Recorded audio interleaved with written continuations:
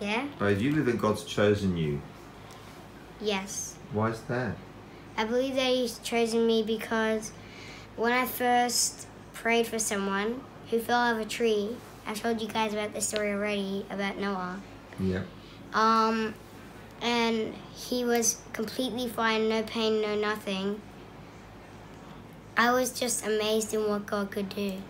So, but how did you first start your ministry? Because I remember 2 years ago, I came to your church and you sat in the front row and you're watching me pray and you're listening to what I was saying and you're listening to what Granny Julie was telling you.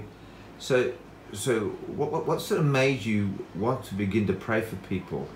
So seeing the miracles that God did through you was shocking, and it made me think God could choose anyone, but what if He did choose me? I tried, and when I realized that God did choose me to show people about miracles, it was pretty impressive. So then I continued doing it from there, and I started to love it. And so after we went home from Catherine, and you're saying the first miracle you saw, you're in the backyard, and this Aboriginal boy fell out of a tree. You prayed for him. Tell us about that time. What happened? So with this kid, he was a really good friend of ours. I don't know if he's in high school now, but when this happened, he was still in, primary school, and knowing that God may have chosen me, I went over, asked him to sit down, and I was very nervous at this time. I just didn't think this through. I was like, what am I going to do next? And I thought, maybe I should try and pray. And I prayed for him. I touched him. I asked God to touch him, and He did. And then all of a sudden, he felt no pain. Wow, that's wonderful. And so while you're sitting in the front row watching me pray for sick people, did that inspire you? Yeah, that really inspired me. And was it amazing to see all the miracles? Yeah, that was really incredible.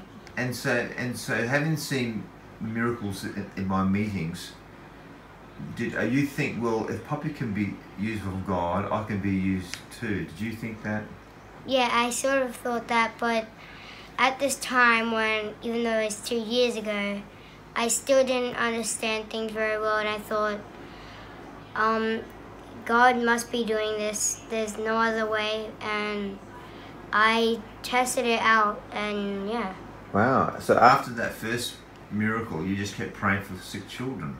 Yeah, I didn't care if the teachers didn't like me doing it or not, because I heard someone tell me that in the future, there will be one teacher that will, in fact, like what I'm doing and go with it and know that it's a good thing. And now you have got a teacher who doesn't stop you from praying for sick people at school. Mm-hmm. She encourages me to do it, and she loves it when I do it. That's good. And so you've been praying now for sick children and even adults for 2 years now. Mm-hmm. And so you started when you were 8, now you're 10. So you're a seasoned healing evangelist after 2 years. Yep. And so what happens when you're not only praying for people, adults as well, and you also tell them about Jesus, don't you? Exactly. And so what do people say to you when you tell them about Jesus? So they actually start to believe in Jesus. They start to love Jesus. They don't hate him. They start to love him and start to realize that only one person can do this, and he's not even a person. It's Jesus, he's God. Mm-hmm. And so I was out with you the other day, and you got talking to a complete stranger, and you didn't even know him. Do you often talk to adults about God? Well, yes, I actually do. And it's quite amazing for a child to do that, because and the man was quite amazed that you would speak to him like that, and he was a complete stranger. Amazing. And tell us some of the adults you've prayed for. So I prayed for a bunch of adults, and one of them was actually a teacher. And so she actually broke her hand, and she couldn't eat breakfast as well, and she couldn't do that many things as well. I prayed for her. She said thank you to me again and again, and I calmed her down and I said, don't thank me, thank God.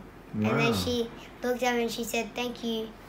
Wow, and you also, Katrina, didn't you? What happened to her? Was it her neck? Well, it wasn't called, her name wasn't Patrina, but what she had was she had a sore neck and a sore back, and this was also the same day when her daughter came in to say hello to my dad, and she said, my mom had a little visitor today, and that little visitor, of course, was me, and I prayed for her, and she was amazed. She was shocked, and she loved the fact about that happening to her. Wow, and you told her about Jesus? It was Jesus who did it? Yep. Wonderful. Now, it's quite amazing, some of these miracles, even with adults. And I remember, she got healed, and her husband actually went and saw your dad and told him about what you did, and they're amazed that you want to pray for her at the tuck shop. That's pretty amazing, Beau. And Beau, do you think that God can use other children to heal the sick? I mean, yeah, of course. If he just turned a regular boy like me into a healing evangelist like that, then of course he can do it with other kids. It's not just me who can do this. Wow, it's amazing. And so how do you pray for the sick? Do you lay hands on them? What do you do? Sometimes I lay my hands on them and pray for them like that.